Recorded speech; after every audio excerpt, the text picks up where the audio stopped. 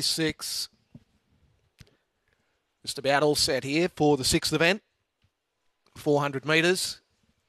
And the green light shows we're ready to jump. Rich Outlaw, $1.40, drawn the red. Racing, Rich Outlaw away beautifully, showing speed as Harry Confetti, and Harry Confetti going with Rich Outlaw into the back, straight into third. It's a Promise Maisie, Jane Barb's Manda were next. A gap back to Attention Span, Sugar Hit Zara, back at the tail is Double Fernando off the back, and it's Harry Confetti on the inside, got a length on Rich Outlaw, 3 lengths away Barb's Manda, It's a Promise. Harry Confetti burns away in the straight. Harry Confetti over Rich Outlaw, Barb's Manda, It's a Promise, Maisie Jane, Sugar Hit Zara, Double Fernando, and Attention Span. Nice win to Harry Confetti. Went up on the outside of Rich Outlaw early on in the race and then was able to find the inside run. 23.23 the overall time, 11.25 and 11.98 your sectionals. Interim numbers 7.186. The winning margin was 2 lengths, 2 3/4, second and third, and repeating that time 23.23. So Harry Confetti takes it out.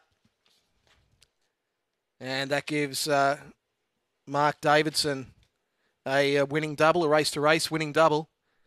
Harry Confetti, owned by Peter Shepherd. It's by Superior Panama from Show Me Confetti. Win 3 at start 22.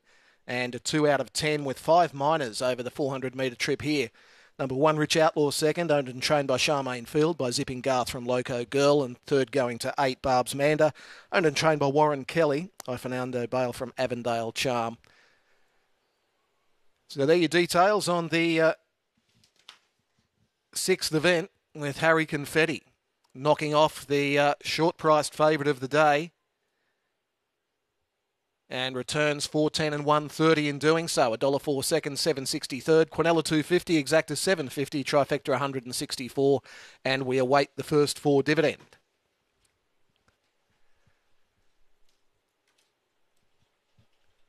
Seventh event on the card is a 1 to 2 win 5th grade event. 9 and 10 of the scratchings. Amended start time is 2:15.